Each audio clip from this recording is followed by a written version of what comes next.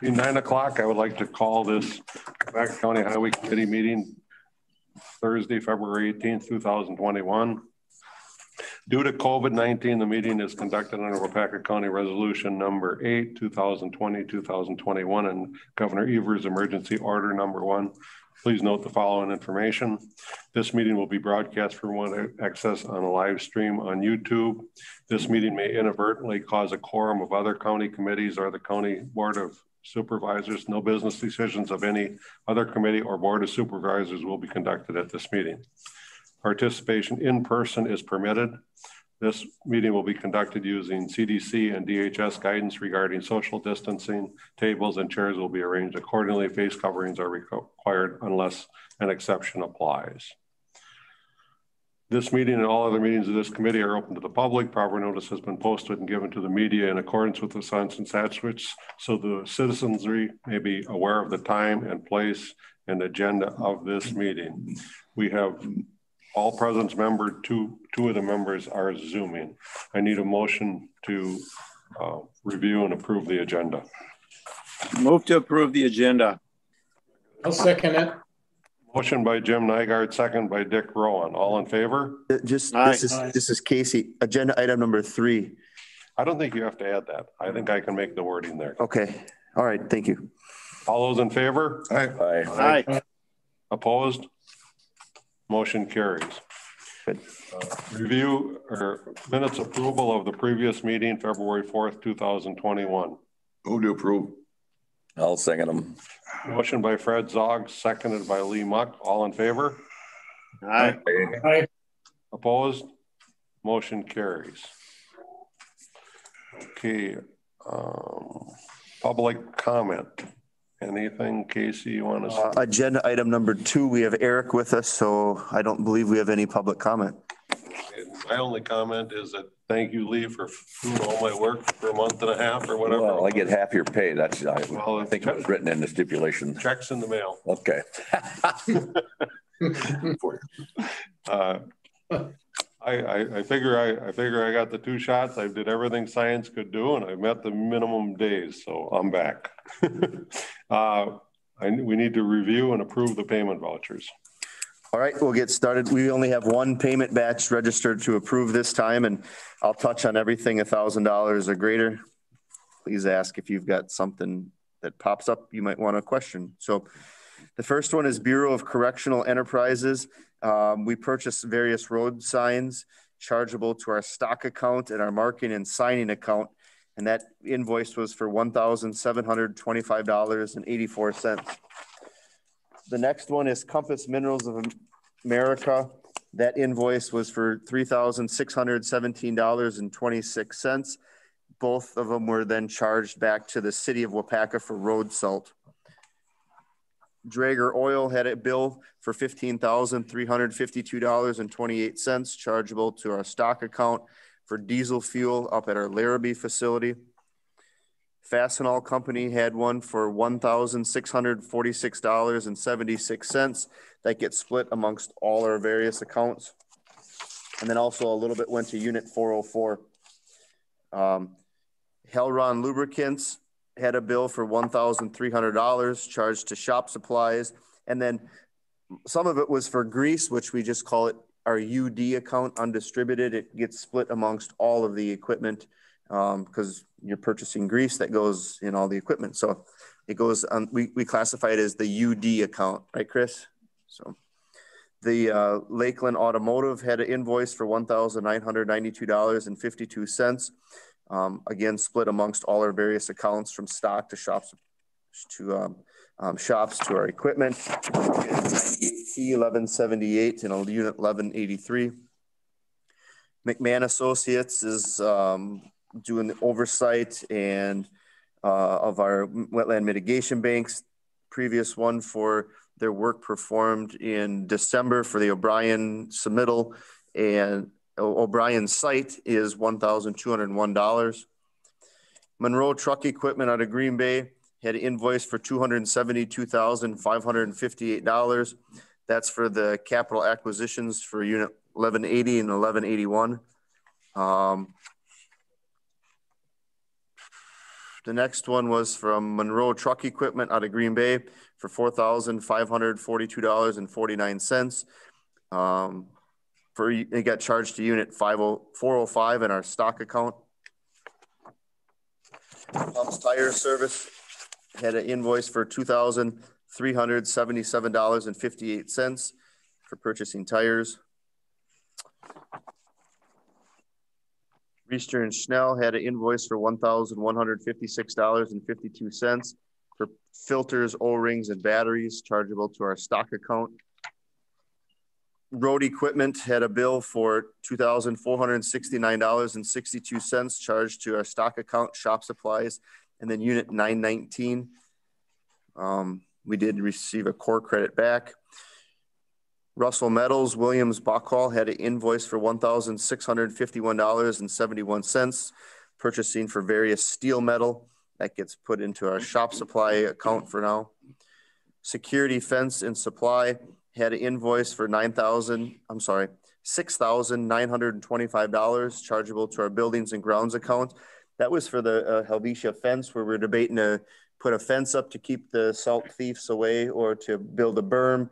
And we received two quotes. One was for $13,000 and the other one here is for $6,925.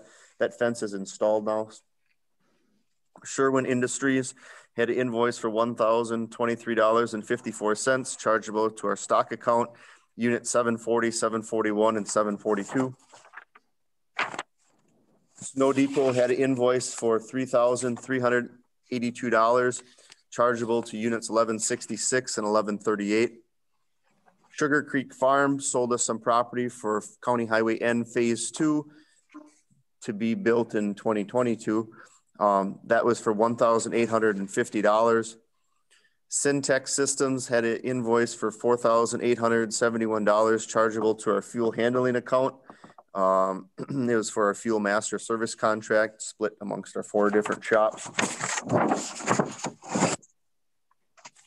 The next page here, and I forgot to do the math, but if you get to the bottom, Sue, of page 8, where it says Wapaka Equipment Rental Center, that business was sold at the same point where we were sending that $917.50 check. So that got voided. And then if you, so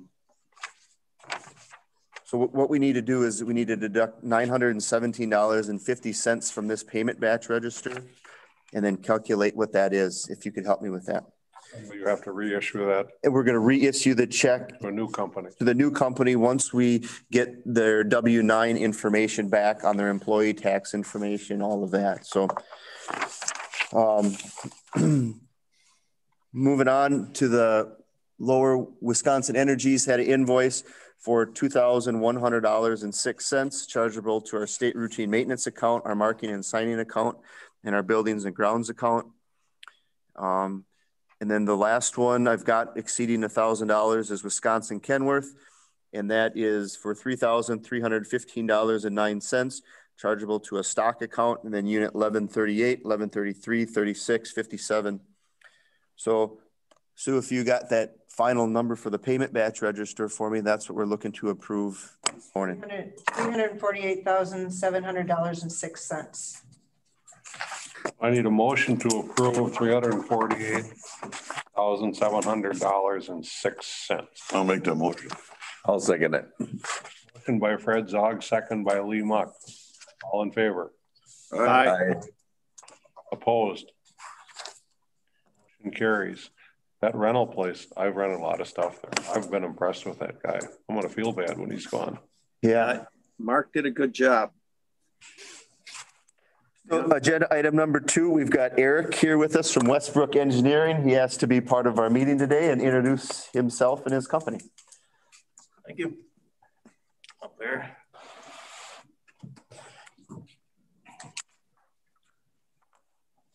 Got some kind of an overview of. Thanks. So, this is kind of an overview of our company, some of the services that we offer. There's some references on the back. things like that. This is just kind of a general marketing packet that we hand out. So again, my name is Eric Masiarchuk. I work for Westbrook Associated Engineers. Our main office is in Spring Green, Wisconsin. That's where the majority of our staff are located. We offer a range of services, mostly in the structural area. We started out as a subsidiary of Edward Kramer and Sons. So we do a lot of the structural work. We did all of their shop drawings, all those kind of things for them. So we're heavy into the bridge design, structure work, structural investigation, those kinds of things. We broke away from Edward Kramer Sons in the mid-'80s, so we're completely independent now. And we've done work in every WSDOT region in the state. Most counties we've worked in. There's a few we haven't gotten into yet. And they were looking to expand a little more, have more local presence in some areas of the state. So I came on in 2018. I had worked for a few other companies previous to that. I have about 20 years of experience. And so I came on to Westbrook in 2018. We opened an Appleton office so that we can focus a little more locally on the northeast, north central areas of Wisconsin. So I have worked in Wapaka County before. I've done WSDOT construction work in Wapaka County. I did the Q Bridge over the Tomorrow River. I did the Pearl Street Bridge in downtown New London. I've done the little bridge in King, Cleghorn Road, I think it is. So I've been in this county for quite a few years. Those projects date back a little bit. But we're looking to have more of a design presence in the northeast and north central Wisconsin. We were just selected for a bridge design project in Outagamie County on KK. We did one a few years ago in Oconto County. So we've worked in the north central and northeast a little bit. We like to get into this area more, and we like to work with you guys in Wapaka County. I live in Clintonville, so I'm local. I live in the county. We have some other local staff that live in this area as well. Most of our design work, it comes out of that Spring Green office. That's where our structural engineers are. So they do the work there. We do a lot of the legwork here. We'll do a lot of the meetings locally, all the coordination. I usually do the QA, QC, a lot of that work. So from this northeast, north central region, I do a lot of that QA, QC work on our plans. So you can see in here some of the services we offer. Like I said, we're heavy on the structural side. That's how we started. We have a lot of structural engineers. So that's what we focus on. We do roadway work. Oftentimes it's associated with a structure design project, but we have that capability. We do that as well. There are some of the other services we offer. We do all of our surveys in-house. We have RLSs and PLSs on staff. They do all our plant work in-house. We do a lot of forensics engineering. We're hired nationwide. Some of our structural engineers do nationwide work on the structural design and forensic engineering side. So we do quite a bit out of state as well. On the second page, you see just a breakdown of some of the services we offer. Quite a few different areas. Yeah, second and third page. And then on the back, I just attached some of the references. If you were ever interested in counting some of the individuals that we work with, I put mostly counties on there. We do a lot of municipal, private work, city work as well. But I kind of focused on some of the local or county contacts that we have. We do quite a bit in Outagamie County now. I do all their bridge inspections for them. We do some design work for them as well. So those are just some of the references if you're interested. One of our main selling points, we are small. We have about 25 employees. Every one of them is billable except our 2 HR staff. So that helps us to keep our overhead extremely low. I think the state average on overhead is about 1.5%. We're right now at about 1.18, so we keep it under 1.2. that allows us to do our work extremely efficiently, and we pass those efficiencies on to our clients. So generally you get a lot of experience and great quality product, and it costs you less than the firm charge you. So those are our main selling points. Do you have any questions for me?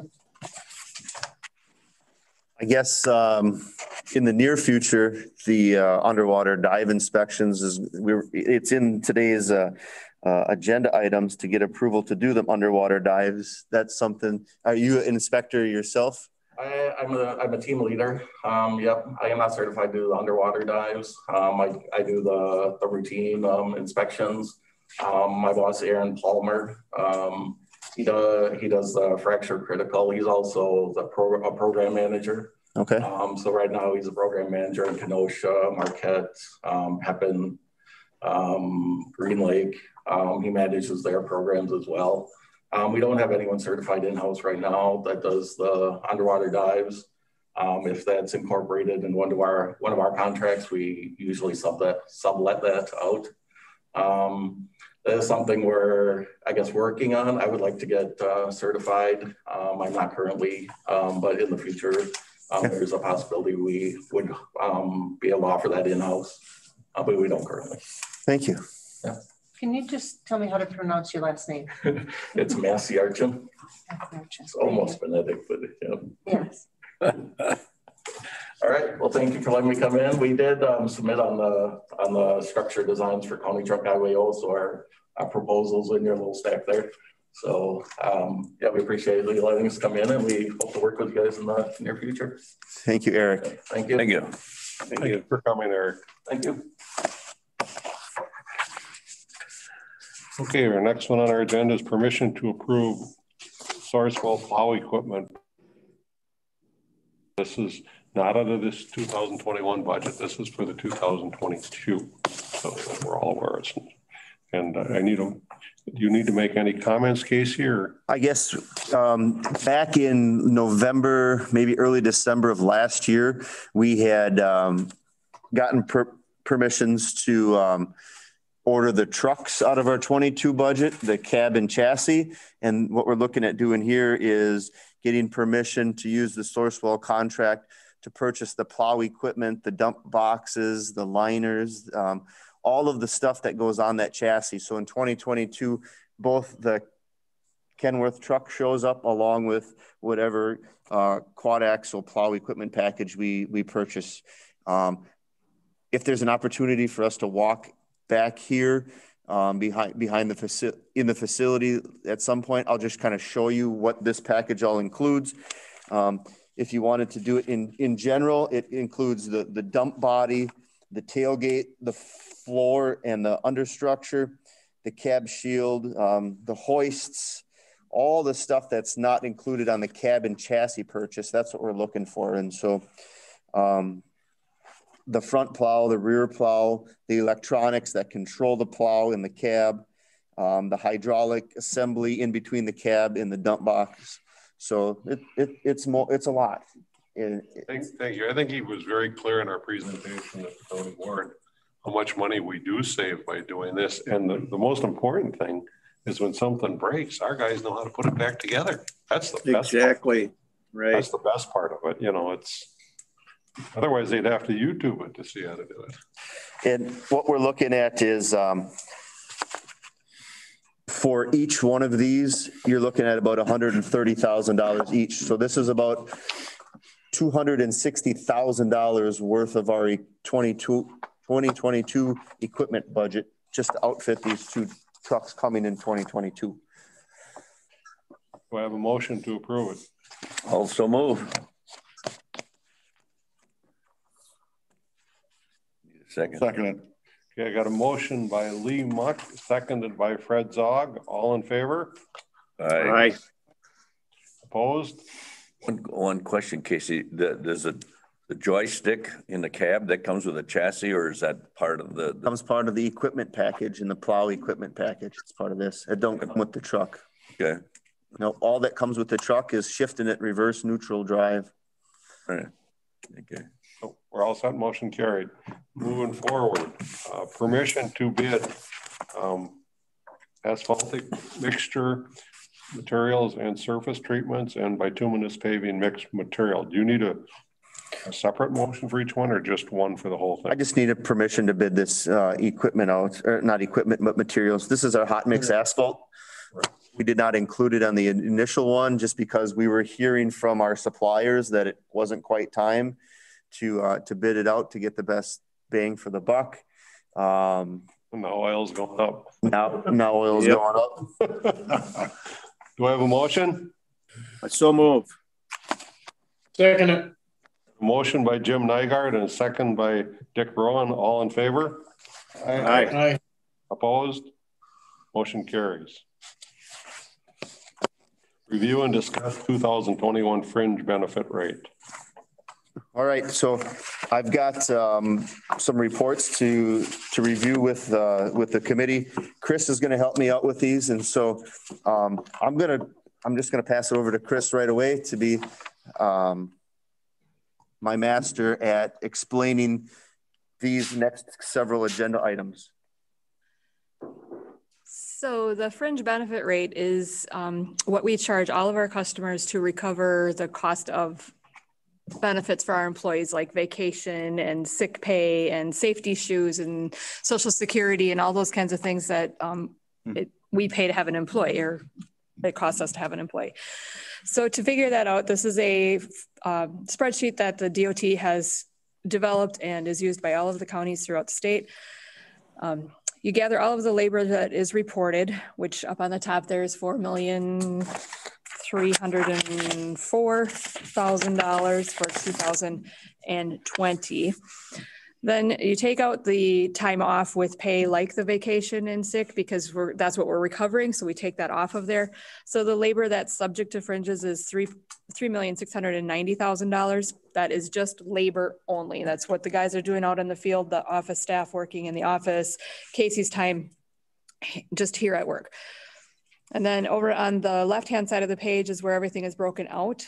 So there's the sick leave. I separated out emergency paid sick leave. That was the COVID leave for our employees that needed to quarantine or were off sick due to having the COVID or being exposed to it.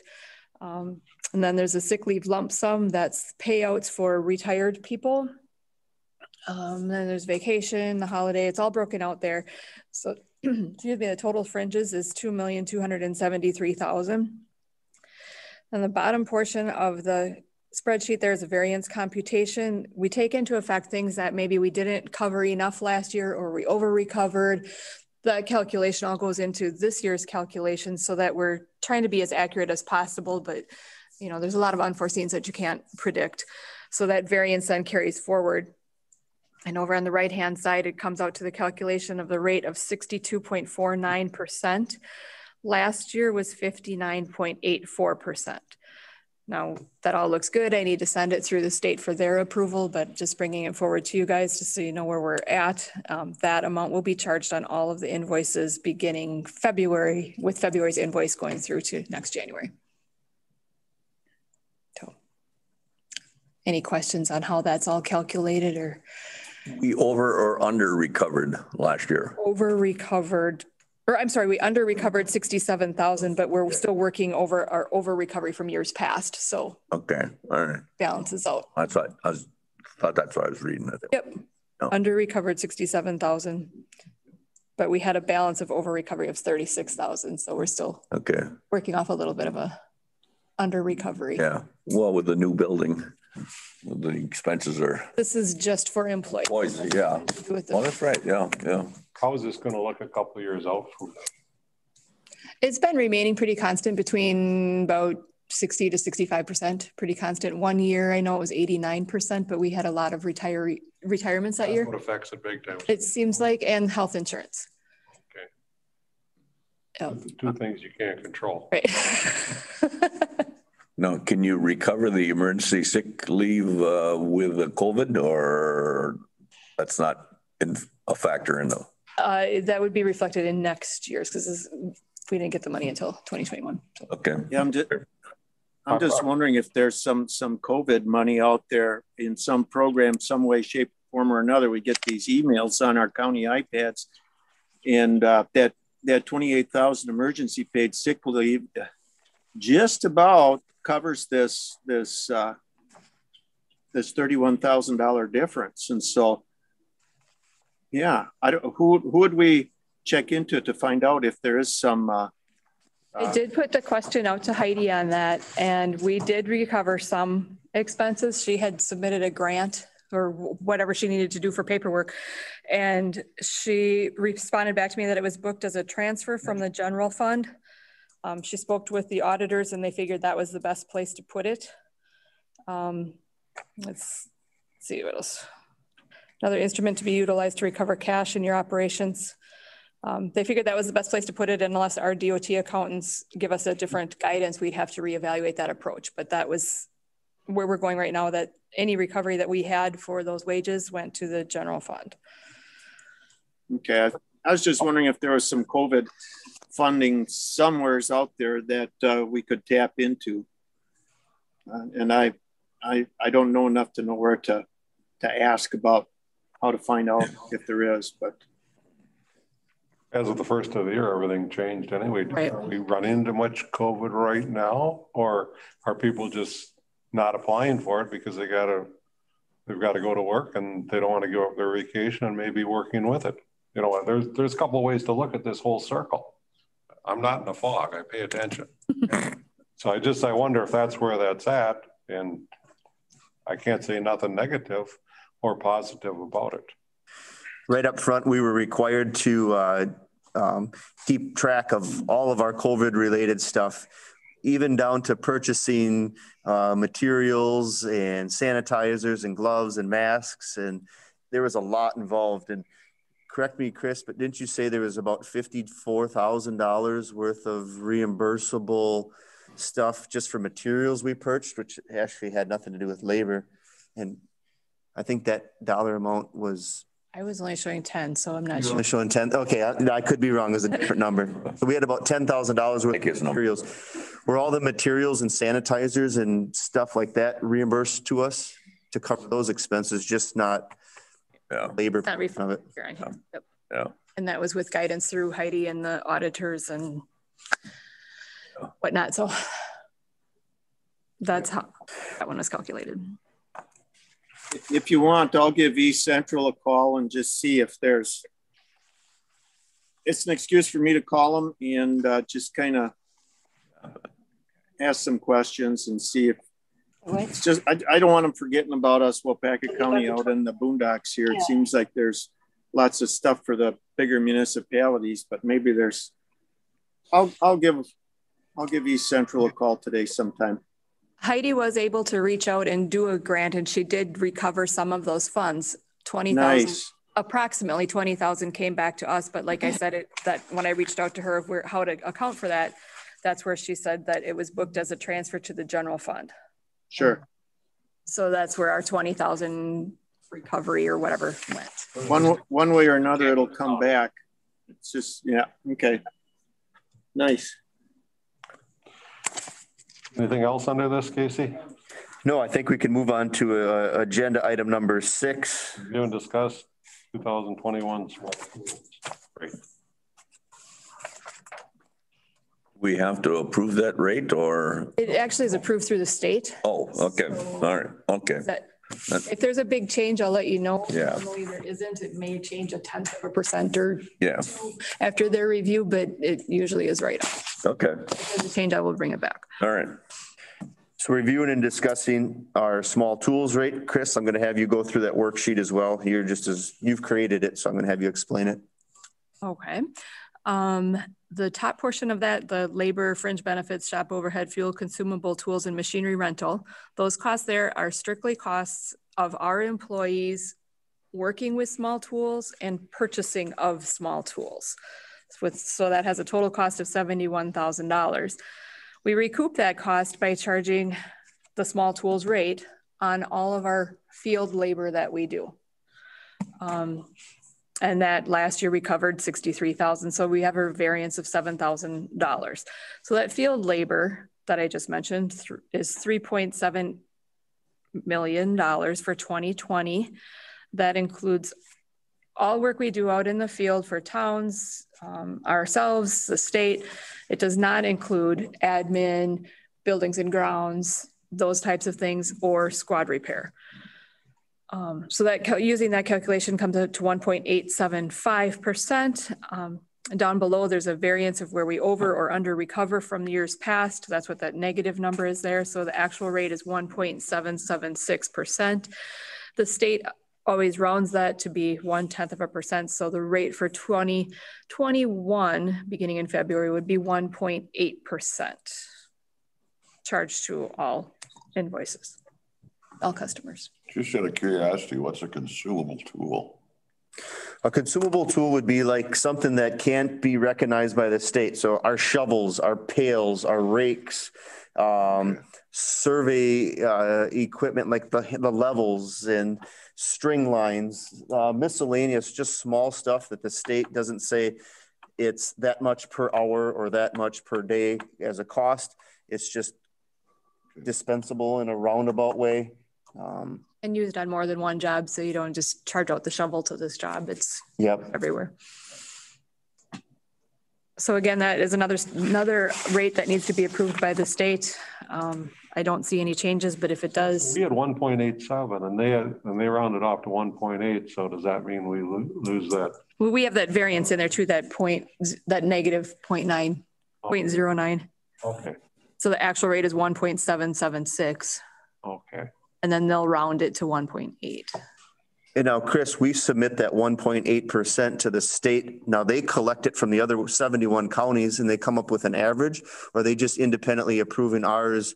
Independently. If so if Outagamie was 1.4 and Shauna was 2.9.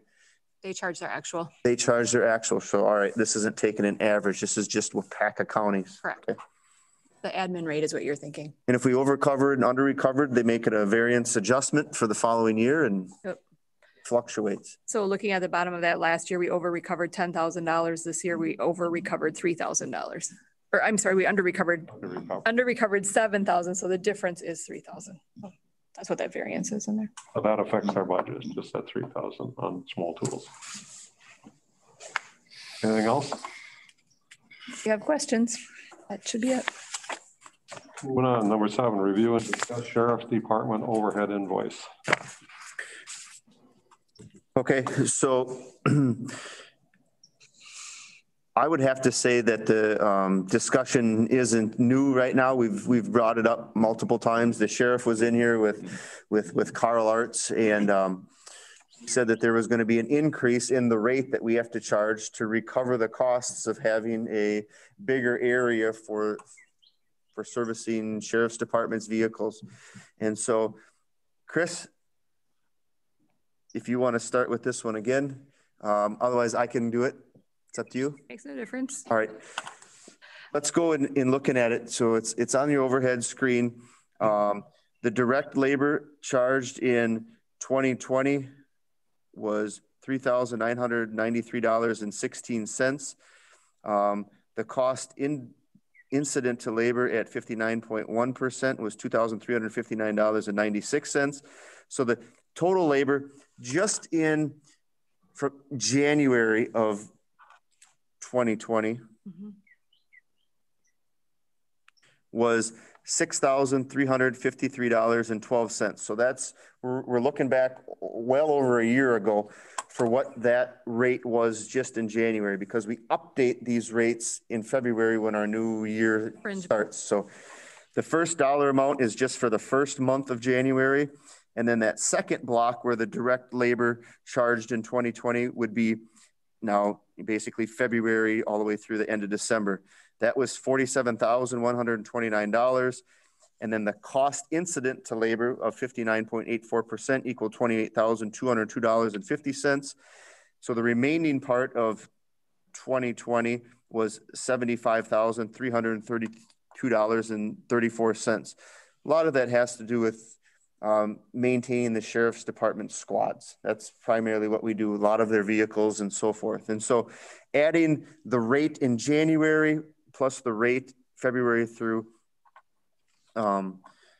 the end of December, the total amount in 2020 came in at $81,685.45. Utilizing the 2019 shop overhead rate of 94.1%, that gives us the amount due for all work performed from the Sheriff's Department of being $76,866.01, which is a significant increase due to us building a new highway facility, on how other entities are going to help cover the costs of having a shop to maintain Sheriff's Department squads. And so if you want to reflect back and compare 2020 to 2019, overall, combining them together in 2019 was $85,251.55. Our shop overhead rate was a lot lower. It was at 66.34%. And so that equaled an invoice last year at this time that we sent to the Sheriff's Department of $56,559.70. And so you're seeing about a $20,000 hike billed to the Sheriff's Department to help cover the costs of having a shop to maintain the Sheriff's Department's equipment. We've talked about it multiple times. If we didn't have to report it in this fashion and we were a private entity, we would just recover this rate by calling it profit. We would charge more, but we have to show it in this fashion and give them a separate invoice. Otherwise, we would have billed it out, Chris, every month as a squad became due, and then they would have been done. But the way that we function, we tally up the shop overhead rates costs at the end of the year, and then we give them a final bill at the end. And so it's went up about $20,000.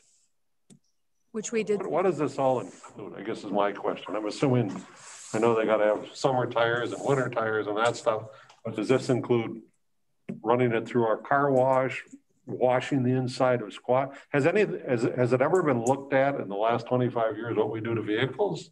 Because maybe there's some way we can cut this down somewhat. You know, are we washing windows inside and out on squads and that kind of stuff too, or what's going on there? I believe that we are much. Marvin, do you know what's going on when a vehicle comes here or not? Or well, it's just the labor factor. It's only the labor, right? Right. Well, that's why I'm asking. What all is in that labor is what I'm asking. I understand you change tires and stuff, but are we doing incidental things that we don't have to do in labor? I guess is my question. I'm sure there's preventive maintenance and things like that we track and take care of. And they do, the Sheriff's Department does get individualized bills per squad of what we do to them. And we also keep a record here of what that work entails. How many squads are there that you do work on? I believe I had heard at one point that they have 55 in their fleet. 55. About 55 in their fleet. We have about 20 of them parked outside our shop at any given time. And then the rest of them are deployable to the sergeants or the patrolmen out in the field. And so they have about, and I'm not speaking that I know 100% about Sheriff's Department stuff, but I heard about 55 squads at one point that came throughout the year. Does anybody know how many miles they roll up during the course of 12 months on the average?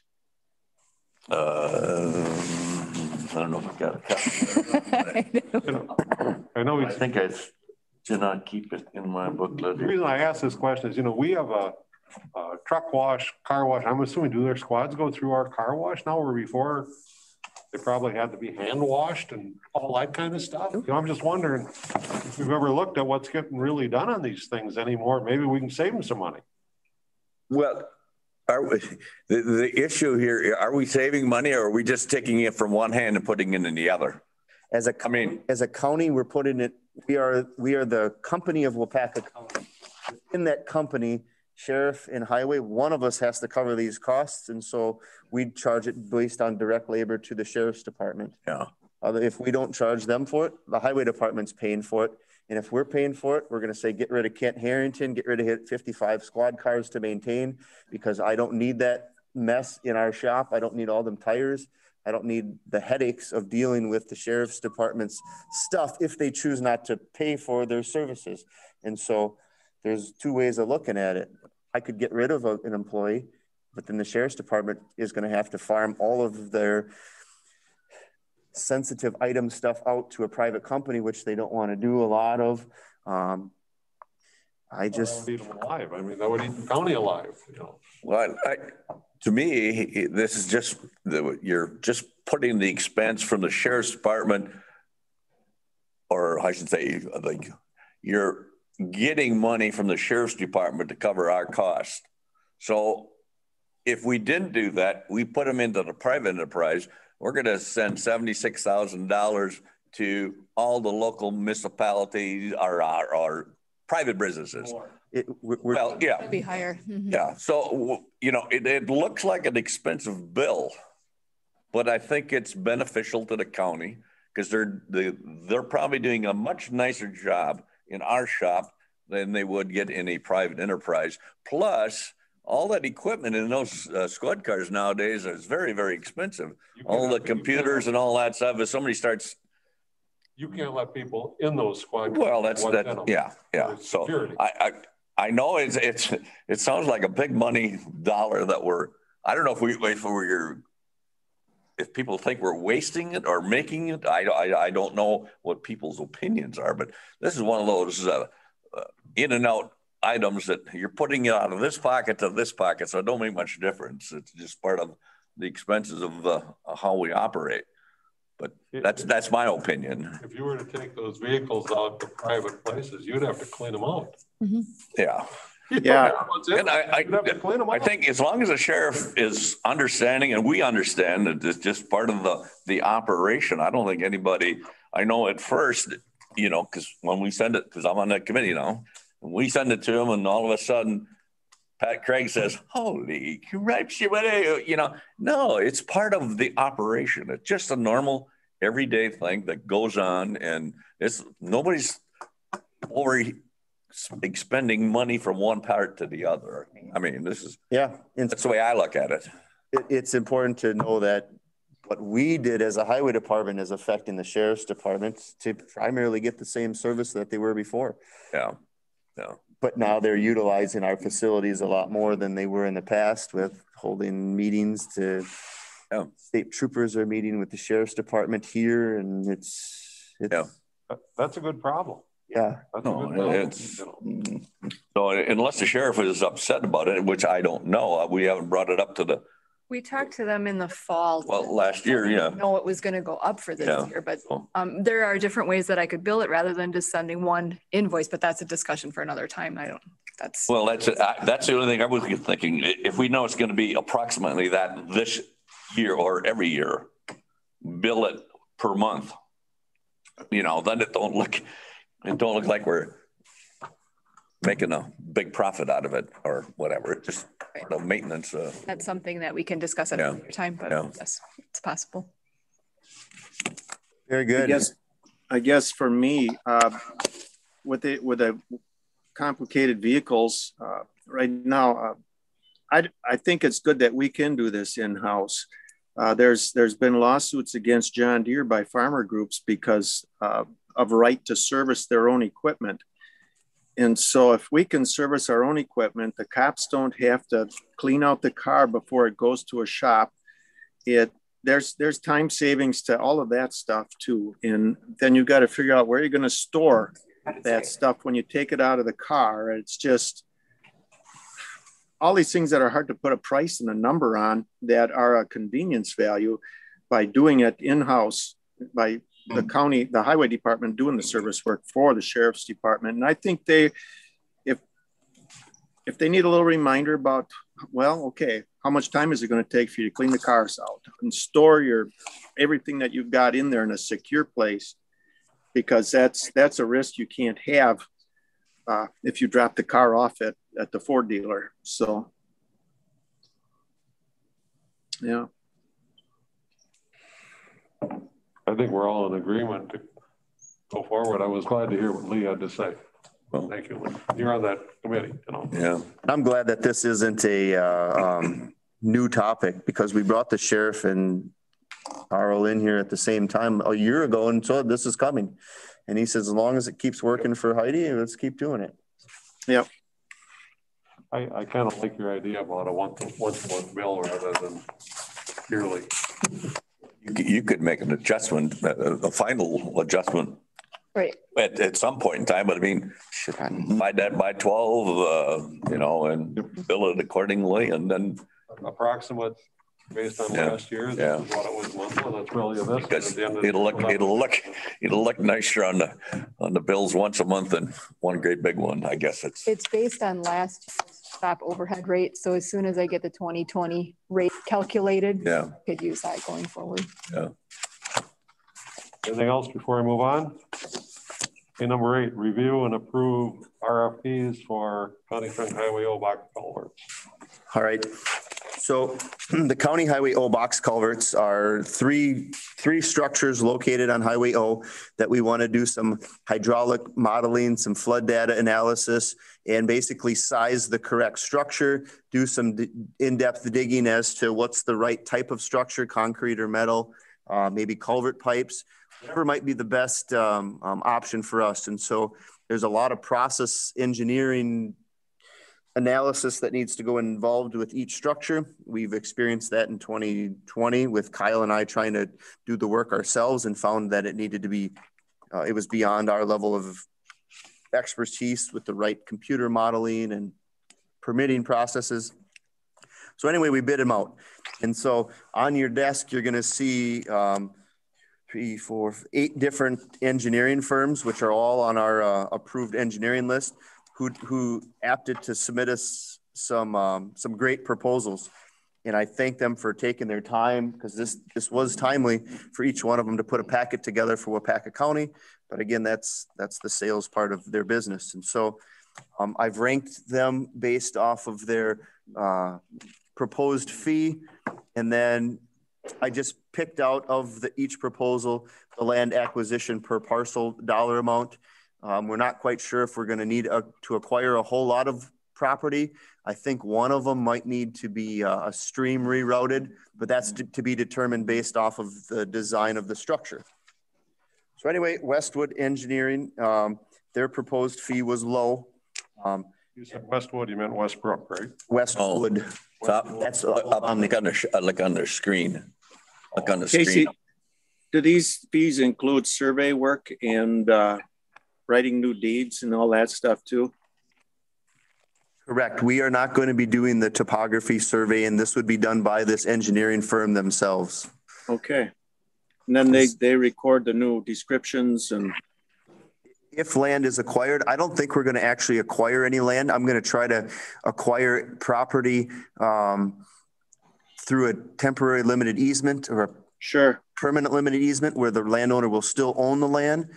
There you go. These firms are going to help us with that process, which has to be done through the real estate statute process.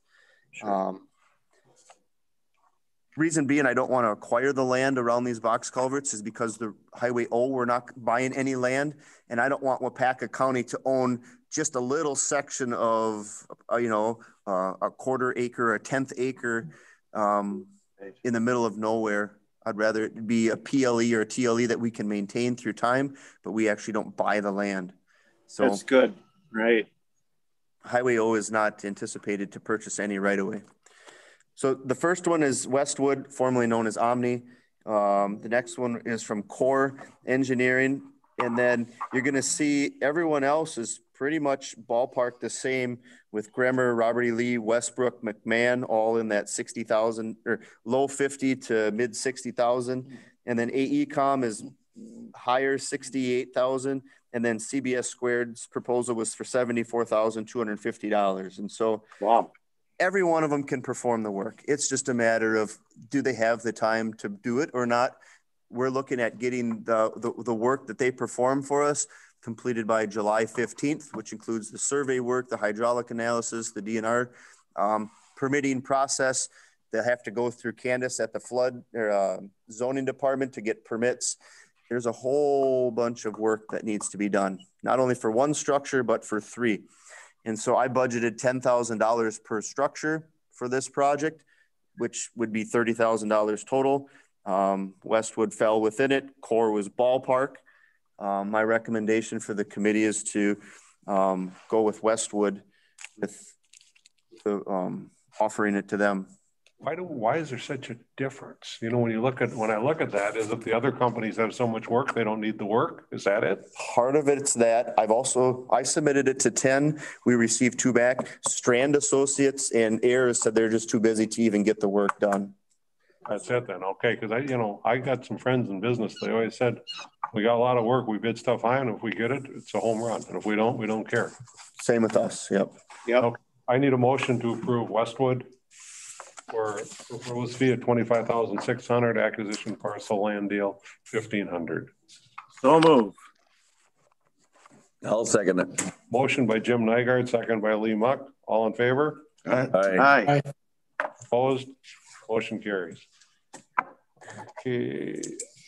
Review and approve to send out our RFPs for space needs study for Larrabee Shop. All right, this one I had moved back a couple weeks just because I didn't have time to make adjustments for it. And there is one more thing that Sue and I are working on together with Renee, who has provided us some really good information on building RFPs. And that is in this packet that we've completed so far, having a simple sheet or something that each firm can return back to us that gives us their firm price, that gives us references, and then the other one was what, Sue? Price, fee, references, and A bidder contact. a bidder contact, who to contact. So there's a few missing items that we've been working on that we need to attach to this RFP. I think most importantly, we understand what the project's for. And now here's kind of the timeline that I'm shooting for. Next week, Monday, be February 22nd, we're going to issue these requests for proposals out to the respective architectural firms for a space needs study, followed by on-site meeting at the Larrabee Shop, March 10th at 1 o'clock. That's where they need to pre-register to see if they need to email me and say, hey, I'm coming. That way I have a count of how many of these interested firms might want to know more about the facility. That's when we give our tour. And then if they have any questions, they need to email myself the questions by March 15th. I have to respond back to their questions by March 23rd. Then their proposals are due by March 30th. And then at the April 1st Highway Committee Award, I'll have open them up and we'll review it here at Highway, and then we'll decide, is it something we even want to do based off of the prices we got back, or are we going to move forward with this space needs study? And then we would notify, the winner, or I guess, loser, if that's how you want to word it, by April 6th. And then we move forward with our phase 1 space needs study, which conducts an analysis of the Marion Wayside idea, refabricating or I guess flipping, if that's the right word, the existing Larrabee facility. And it gives us a good idea where we sit as far as what we even need. What we even need is the scope of the project. We've reviewed this, I think, 3 or 4 highway committees ago. We're looking at an assessment and recommendations evaluating the Larrabee Shop. We're doing into recommendations of moving it potentially to the Marion Wayside.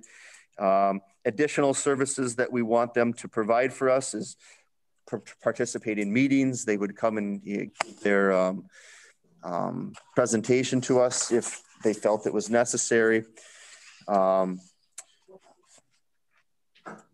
It's everything we did with if you were on the special building committee, I don't know if anyone here was for this facility, it's a lot less than that, because we're not going to move forward building this facility and start designing this facility by the snap of our fingers. This is a project we're hoping to do in 2030. What we're looking at doing now is just to figure out if the Marion Wayside is the right site for us. And if it isn't, what size do we need? It might be sizable to the Helvetia Shop. It might be sizable to Shawano County's West facility, which are all great facilities. They house the equipment, but it's trying to satisfy a plan because our Larrabee shop's water is not keeping up with washing our trucks. The septic tanks are not keeping up with holding our wastewater. We are lacking internet, high pressure watered sewers. The trucks that we are purchasing right now are larger than all the single axles. We want to use these trucks year round versus not using these single axles or parking them all summer long. And so we're looking for more space. Our Larrabee shop right now has a approximate $330,000 roof repair coming due. Do we want to tackle that, or can we just Band-Aid it until 2030? And so helping us making decisions for an upgrade in 2030, which has to be done at some point. So that's the request for proposals. I did mention this on Dick Keppen's radio show yesterday, that this was an a preliminary planning to set us up like the previous commissioner and committee did for us moving into this facility. They did that 10 years in advance. So it really helped. I need approval to send it out. I need a motion. Also move. I think it's a good idea. I have a second. Second. Motion by Lee Muck, second by Fred Zog. All in favor? Aye. Aye. Motion carries. Casey, I agree with you. You know, we're gonna have to do something, and I'm not ready to spend that kind of money on a roof. I don't know how you feel. I just Band-Aid and cross that bridge later on. Whether it's a house or it's a hunting cabin or you're hunting blind, you have to upkeep it. And there haven't been much upkeeps in this 1960s era facility. And there's time that we start at least looking at that. So yeah, it's needed. Dick, that's your old home base. What's your response? Yeah, there hasn't been much done there for quite a while, but another thing you got to remember is that New London shop was only built about 2 years after that, so that's going to be coming up too. I don't know what kind of problems they have with their roofing, but it's going to be a problem as well. No complaints on the roofing, and they're on city sewer and water, which is huge. This Larrabee shop is not, and you're seeing those underground systems starting to fail. So yeah, that's a big difference. That's a big deal. You're right. No question about it. Thanks, Dick. Let's move forward. All right. Agenda item number 10 is to review and approve to send out requests for proposals for underwater dive inspections. So an underwater dive inspection is nothing more than a diver inspecting the bridge underwater. It might be an abutment, it might be the columns, it might be some piers. It's required that we do our underwater dive inspections through the HSI, which is the federal agency pushing for inspections to be completed. Our department is not capable or licensed to do underwater dive inspections. And so in 2016, our highway department, I guess, joined up with Shawano County and Outagamie County to do a joint RFP. And two of our dives, I should say, we did that in 2017. So I reached back out to them and said, hey, can we get on your RFPs for underwater dive inspections and try to get one big project together with multiple counties. And then I found out that 2 bridges in Waupaca County are due this coming year. So that doesn't help us waiting for 2022. So because Waupaca County has 2 bridges that are due for underwater inspections in 2021, and we have 4 of them that are due in 2022 to stay on that same cycle with Shawano and Waupaca. What I want to do is take those 4 out of 2022 and group them with 2021's underwater dives inspections that are due this year. And Waupaca County sends out their own request for proposals for 6 underwater dives this year so that we can start getting in the rotation where all of our bridges are done in the same year versus multiple years. I reached out to Dean. He highly commends me for trying to get all of our inspections together. Doesn't see no reason why we would go a different route. So that is, you're looking at about $1,500 per structure to get inspected. It comes out of our bridge maintenance program because it exceeds the $3,000 that I'm permissible. I need to get your permission to send this out. So we're looking at probably when it's all said and done, 6 structures, say it's $2,000 a piece, something in that ballpark of a $12,000 project that has to be done per the feds to keep them bridges inspected at least every 5 years. One question, how expensive is it to get someone in our area trained to do that, to become able to underwater inspect? I mean, they're inspecting everything above, or is that crazy to think that way? In our area, meaning our employee. Right, we have bridge inspectors. Or haven't you ever, can you check into that? I guess the best thing, and if that's not, and maybe our guys aren't interested either. You know, I would say that we are interested, but to purchase the scuba gear and the tethers and all of the gear to do it once every 5 years is probably Not worth it. not worth it.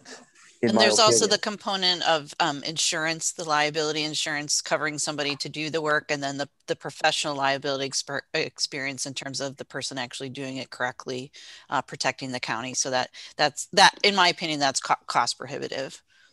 Thank you, Diane. The sheriff's department is checking on a dive team situation, but we've not progressed in any direction. But I don't know if those divers would be qualified to go look at a bridge underneath the water anyway. So I would assume you have to have somebody with some degree in the industry to. Our above water inspectors are sent through a 2-week course offered by the Wisconsin DOT to understand the functionalities of a structure and what to look for when they do get underwater. Yeah. Or above water. Yeah. But when you're in these high flowing waters. You answered my question. Yeah. Thank you. Yeah. Yeah. So I need approval for Casey to pursue getting them all done this year in 2021. I'll make that a motion. Second. Motion by Jim Nygaard, second by Fred Zog. All in favor? Aye. Aye. Opposed? Motion carries. So just, I guess I didn't touch it. It's on the screen right here. This is an example of what Outagamie will send out for their underwater dives. This is what we had in 2017. So basically it's just a basic, says we're Waupaca County, we need underwater dives. We'll reach out to underwater dive companies, and then they can submit their proposal, and then they can get it done for us. So if you did 4 this from next year to this year with the 2, what does that look out like 3 more years out? How many more bridges are coming? None. No underwater dives. So then we've got it all together one time. We've taken the 2 this year and the 4 that are due next year, combined it, and they're going to all be on a 5-year rotation from here on out. Okay, and then at that point we can combine probably with Shawano and Outagamie County. Then we could, if we so choose to. Yep. And are we going to be 1 year off from them now because we went a year earlier? We'll be 1 year off with them. So I could reach out to these other counties and ask if they want to be on our RFP. But would the Fed ever consider letting you go a year on these 2 to be with the 4 next year? I would highly doubt that. No. I'm just asking if there's any.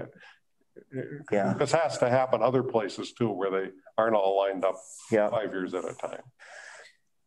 Maybe it'll work with Waushara County or Portage County too, to get on schedule with them. And I've reached out to Shawano and Outagamie and said, if you got any for this year or want to jump on, because you've got some scour criticals that need to be done every other year, you're welcome to join us. And they didn't have any at this time. Okay. I think with 6 of them, you'll have enough there to get a decent price. It'll be worth their time. Sure. We're all set then there. Yep. Number 11, review and approve posting of seasonal LTE positions. So all this is just getting approval to advertise for our seasonal employees. We've reached out, or Sue has reached out to the previous employees that have worked here during the summer. Sue, how many did we get back? 3 so far. 3 are going to be joining us, and so we're doing some small changes in that we're just not going to advertise for seasonal employees. We're going to get a little bit more specific. One of them is going to be a parts tool room administration seasonal employee that helps Larry do inventory throughout the summer. That way we find someone in particular versus getting someone that comes in that thinks they might be flagging traffic, and then we put them in the parts room all summer. So we're going to shop a little bit more specific for that position. And then another idea I've got is a GIS seasonal helper. It's something I've been working with Jason McKeefrey on at our GIS department. I want to get someone in-house that's going to help us for 1 year in particular, get us up to speed with getting a lot of paperwork that's floating around this highway department centralized in one uniform area. And that would include all of our culverts would be on a map. And this is all for highway department use only. This will not go out for the public to use. It's for us to have all of our culverts on the same inventory. The location of all of our snow fence would be put on the same on this mapping system. All of our snowplow routes would be on the same mapping system. And then work that Kyle performs for us with our utility permits, our driveway access locations, our construction projects. So you could click on that road on this mapping system and it brings up all the blueprints and plans for that project that we have floating around in miscellaneous file cabinets. And it's going to be a tool that we need to create, but it takes more than just Kyle or more than just our GIS department, which is fully capable of doing it. It's just, this is a lot of just highway specific stuff that we want to be able to own and control and try to build it. So when we look for this GIS seasonal helper, we're probably going to advertise at the UW Stevens Point GIS program and see if there's any one of those kids or students that are interested in working with us for a summer that has a little bit more knowledge than I do and can relate to Jason McKeefrey's knowledge with how GIS stuff is updated. And I'm trying to digitalize our highway department slowly by not just hiring a full project to be done. So I think that's a great idea. We got to start digitizing because our cabinets are just floating everywhere with lost data that we need sometimes at an instant notice. A group comes in and says, all right, from New London, hey, we're going to put up snow fence, new foreman, new supervisor, whatever it may be. Who knows where all this stuff goes? And so we've already done a lot of data collection already that just needs to be imputed into the system, but I need someone to sit down and do it. And so we'll utilize that workroom across from Mark Korth's area. That'll kind of be their office, but it's just a college kid helping us with work. I don't know if we'll end up doing it in 2022 or 2023. I think I have permissions to get up to 8 seasonal employees with our department. I don't think we're going to need that many. We'll probably have 4 or 5 that are out in the field, and we'll have one in the parts room and one doing this GIS. And then Kyle will have his engineering student. So maybe up to 7. But in order for Sue to put it out, we asked for the committee to give approval to do this every year. Has anybody looked at the seasonal employee labor rates for next year yet? Because I think jobs are going to be, to fill these positions is going to be more difficult.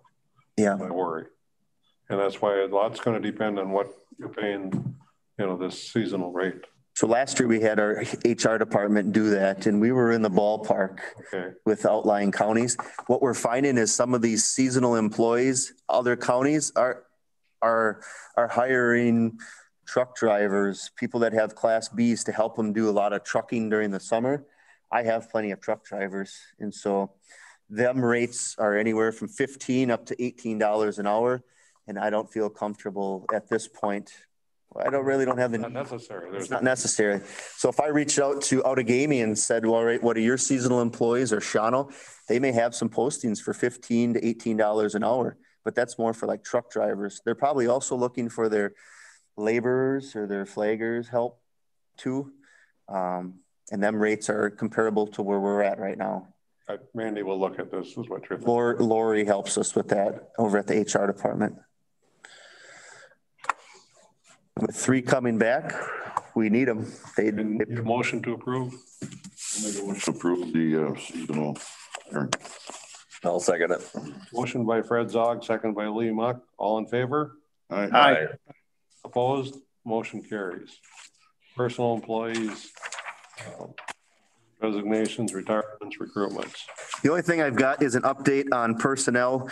We offered a position to a sign tech position. They respectfully declined the offer due to compensation. And so what we're going to do right now is go back to 2 sign tech interviewing. Remember when we interviewed like 2 times ago? There were some candidates that were, respectful.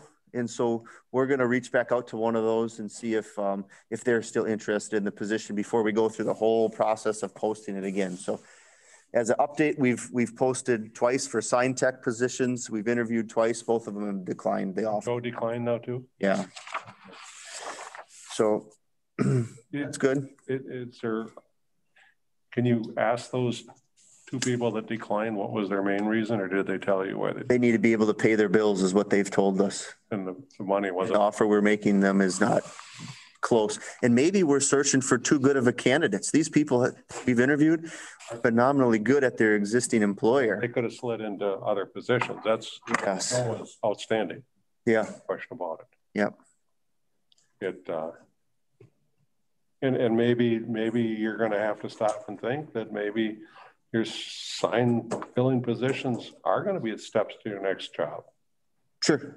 And maybe we're going to have to talk to Mandy and up the ante if that's what it takes. Tell them a little bit about Joe's background. He was with Roloff for 20 years. I don't know if I can or I can't do that publicly. Can't do that. Okay. Yeah. Sorry about that. Okay. You want to go into your highway commissioner report next, or do you want to take a 5-minute break? It's up to you guys. I'm good with keep plugging away if you are. Yeah. Anyone need a break? Okay. Commissioner's report.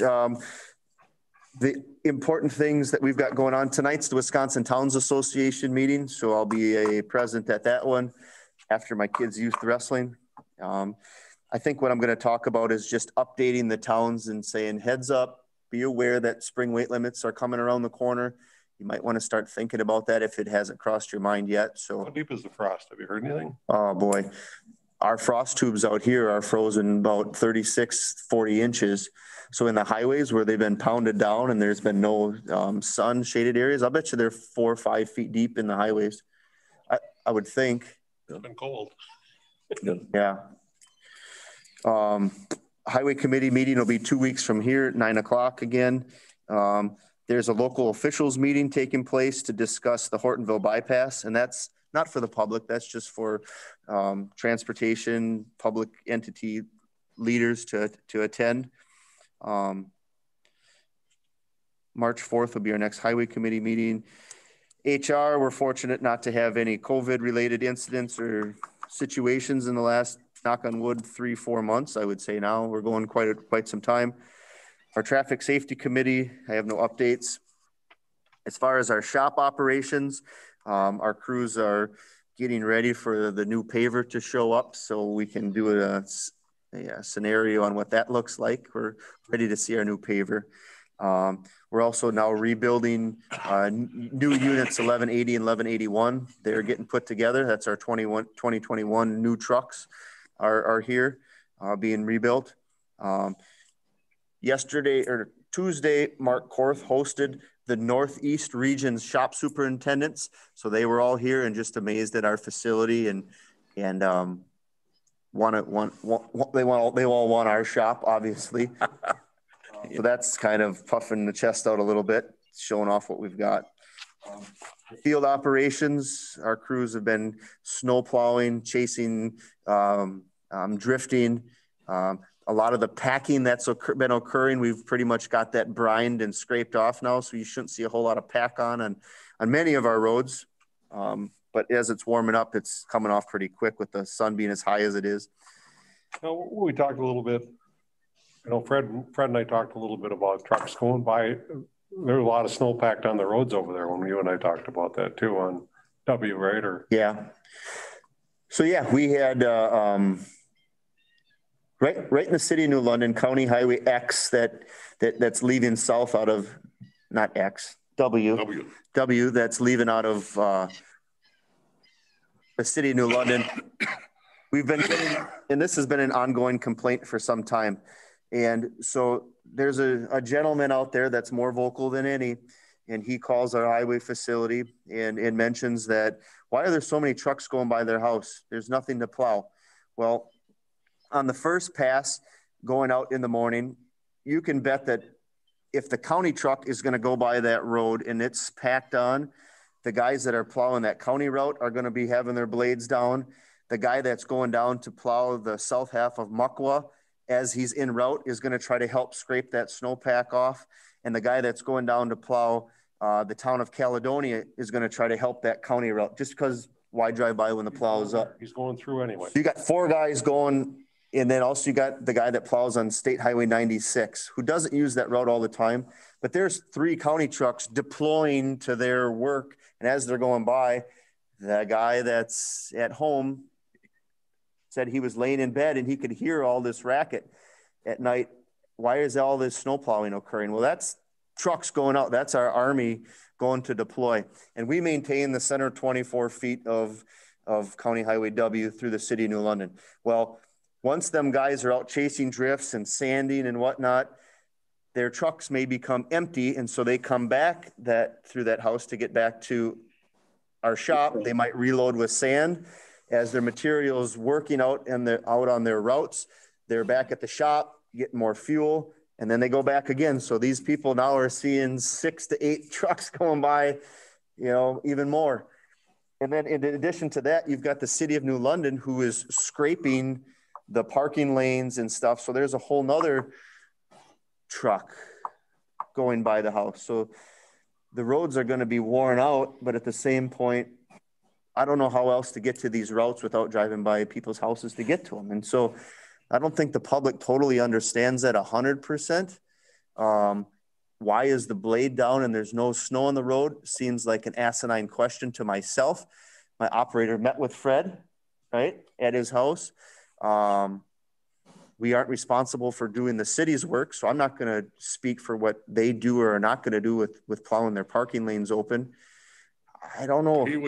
He said a guy was called in and complained about speeding. Yeah. And I said, I haven't seen anybody speeding here. But one of the tools that we have is to monitor the speeds of our trucks. And so I looked up, what is the speed of Kevin Kaiser that goes by and plows that route? The speed limit's 25 miles an hour. And every time Kevin goes by that residence, he's at 21, 22 miles an hour. So it doesn't make sense where this complaint is coming from. I can verify. I do understand it. Yeah. So now Fred's got the ammunition. Yeah. Back to thank you. We deploy past that residence with 4 trucks. The city's is 5. And like when Fred and I talked, I just said, hey, I come home from White Lake a lot. The drifting out there is unbelievable. Those trucks had to be out Saturday and Sunday. I mean, there were spots I turned around because I couldn't come home on the town of Waupaca roads because of the drifting that was going on. And now since then, when we plowed that, the town of Waupaca has really cut the snow back so that if there is some drifting, it's going to drop in the grass before it hits the road. It's interesting how the snow has been pushed back a number of places, which is good. I had the opportunity to ride with one of the operators from the Marion Shell station down to 22 and turn around and come back. And I was watching his speedometer off and on, and he's going 25 miles an hour. And I always thought they went a lot faster than that. And I was amazed, and he said, going up to Marion Hill there, he says, sometimes I'm wondering if I got enough power to get up there. And coming back, he's got the wing down, and there's guardrails on both sides. He's got the wing down. And he says, I hope we don't meet anybody coming up over the top of the hill, because he's got to get that wing out of the way, because he's maybe 6 feet over the center line, and I'm thinking, me too, I'm hoping too, and it was a great experience. I told Casey, I said, it was a great experience just to ride with him, because all of a sudden you're going down 110 and here comes a semi. Okay, now he's a big guy. We're a big guy. Okay, don't hit that semi, please. I don't want to, but it was a great opportunity. He's got an underbody scraper on there. Sometimes I could hear it, sometimes I couldn't. And he explained that that road is so rough. He says, I can't put it down all the time. So it was really a learning experience for me, but I didn't hit nobody. But I thanked him, and if you get a chance, it's amazing to go sit in there and I mean, it's a new one with all just the joysticks, and it's fun. And then throw the rest in there where Lee was. You come over the Marion Hill coming to the south, there's an Amish place there. Yeah. And there was a UPS truck unloading. The school bus the other day. Unloading stuff there, parked on the road. And you know what I mean? I'm just saying, oh my goodness. And you know what the road's like there. Talk about a dangerous situation. Yeah. I was coming to our highway meeting a month ago, and come up over the top of the hill, and the school bus got his flashing red lights on, and I'm going, 55 coming up over the top of the hill, and all of a sudden I got 100 yards to stop, and I did. I mean, no big deal, but I was glad I was paying attention and not. My brother used to say when he drove milk truck, he said you'd come over that hill and there'd be an Amish buggy with a horse pulling it, and what do you do? Yeah. We're maintaining the road under their tires as they're using them. It's balance. All right. Moving down into our administration and engineering, Chris and Mark right now are working on our inventory, and we've learned a lot of things through Wisconsin DOT that Doug, who came and give us a presentation. And so how we're booking inventory, how we're booking parts that are chargeable up front, or if they get put on inventory and then get charged, finding errors. That's a common thing when you're dealing with multi-million dollars. You might be off here and there a little bit. So we are meeting our standards, but we can be, our goal is to be perfect. And if we aren't perfect with what we do, well then how can we be perfect? And I think that's what we're questioning ourselves on right now, is how good are we? Has anyone audited us or asked how good our reports are? We were doing it to ourselves now by having the DOT, and then another office manager that works for the DOT now, once was with Outagamie County. He's here with Doug, and he's willing and ready to come give us a presentation at any time we want. It's just a matter of when we want to do that. So maybe Joel, you and I will talk offline on scheduling him to come back. But he wants to brief us on our operations. We want to make sure Jim's back. We want to make sure Jim's back, yeah. Our projects are plugging away. I'm not going to go too in depth because we've got a closed session to go into here, but we're lining up borrow pits and buying right away and doing all the things, getting ready for this coming summer on our project. So that concludes the Highway Commissioner's report.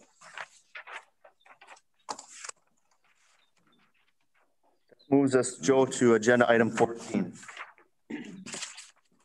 I make a motion, we go into closed session to Wisconsin statute 19.851E, deliberating or negotiating the purchase of public property, the investing of the public funds, or conducting other specified public business wherever competitive or bargaining reasons require a closed session to wit for the sale of Helvetia shop property, approximately 1.346 acres.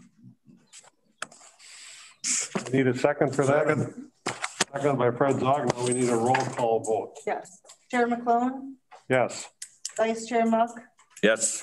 Supervisor Nygaard? Yes. Supervisor Rowan? Yes. Supervisor Zog? Yes. So give me just a moment. We do need to go off YouTube. We're going off YouTube and we're closing the door.